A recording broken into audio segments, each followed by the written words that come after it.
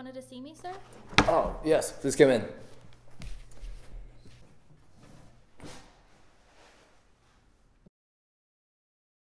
Sir, the vending machine is out of vending machine stuff. Oh, okay, I'll get someone on that right away.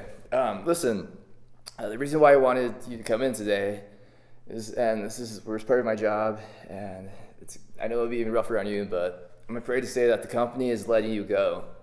Well, as long as it's not to China. Okay, I think maybe there's some sort of misunderstanding. You see, we're downsizing.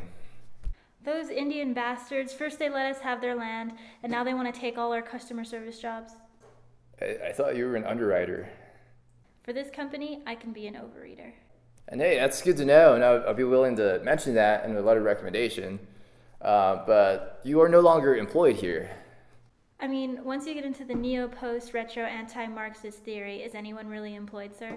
Okay, I don't really know how else to say this, but you are fired. You are fired. Sir, if I am the fire, then this company is the coal, and I will not stop till every last bit of coal is in me. Does discharge mean anything at all to you? Only if it's yellow and cloudy.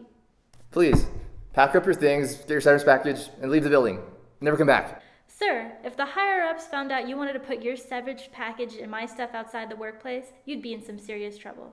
Well, you accuse me of sexual harassment? Sir, I just got off the phone with my lawyer. He's Jewish.